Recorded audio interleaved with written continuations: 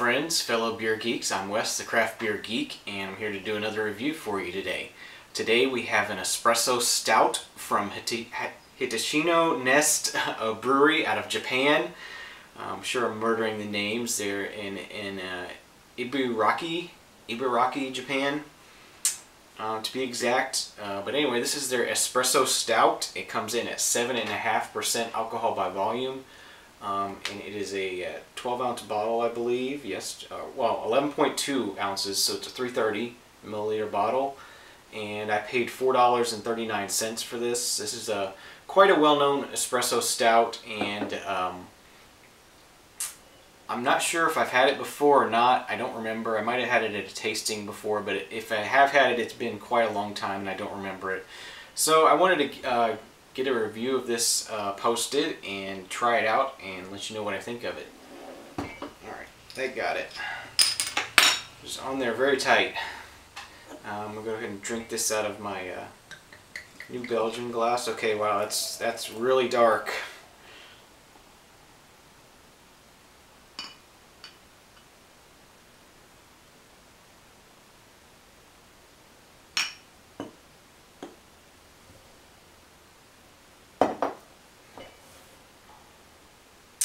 I guess I was a little too aggressive on the pour there. Got a lot of head on this one. I get a very, very sweet coffee aroma off of this.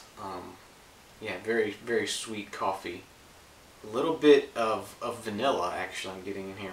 It might just be the, there is a bit of an alcohol sort of aroma to it. Maybe that's mixed with the coffee flavors and the roasty flavors is kind of giving me an impression of vanilla. Very, very dark. I'm not seeing any of the lights through this at all.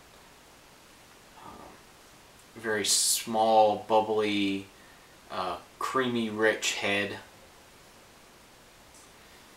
Okay, so the head's gone down on this a bit. I think I'm ready to go ahead and give it a taste and let you know what I think of it. It's almost just like drinking like a really smooth coffee. The coffee flavor is extremely strong in here. It's wow. But it's not bitter. It's very smooth, very just rich, earthy coffee espresso sort of flavor to it. Very tasty. And not cloyingly sweet, you know. It's slightly sweet, but it's not like super sweet. It does have a pretty heavy mouthfeel. It is a little bit sticky, not super sticky, but just a little bit sticky.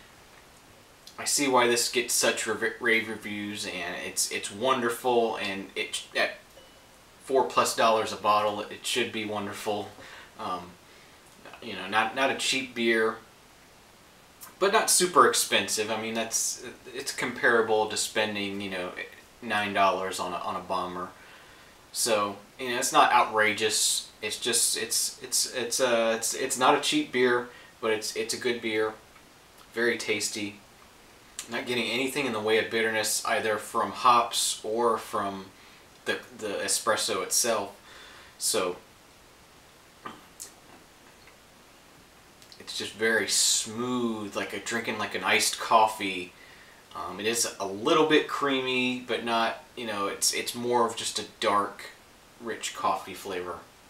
And even though I did think I was getting maybe a bit of alcohol in the nose, drinking it, don't get any kind of alcohol burn or anything, which you shouldn't at 7.5% alcohol. You know, wouldn't expect that. But it's just, like I said, really, really smooth espresso. Wonderful smoothness, richness. Very, very tasty. Okay, so I think I've said just about all I need to say about this beer. Sort of giving you an overview of what it's like. I definitely recommend it. And for a rating on this, I'm going to go 9 out of 10. This is an excellent espresso stout.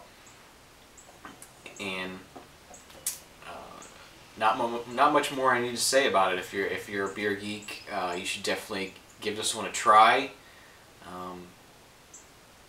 maybe if you're a coffee geek, maybe you should give this a try also. If you're definitely want to be into coffee in order to drink this. It's very strong on the coffee side. It tastes more like an iced coffee than a beer.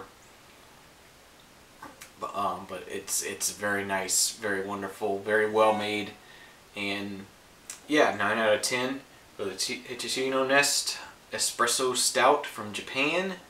I'm Wes, the craft beer geek. I don't drink bad beers. You shouldn't either, and we'll see you next time. Cheers.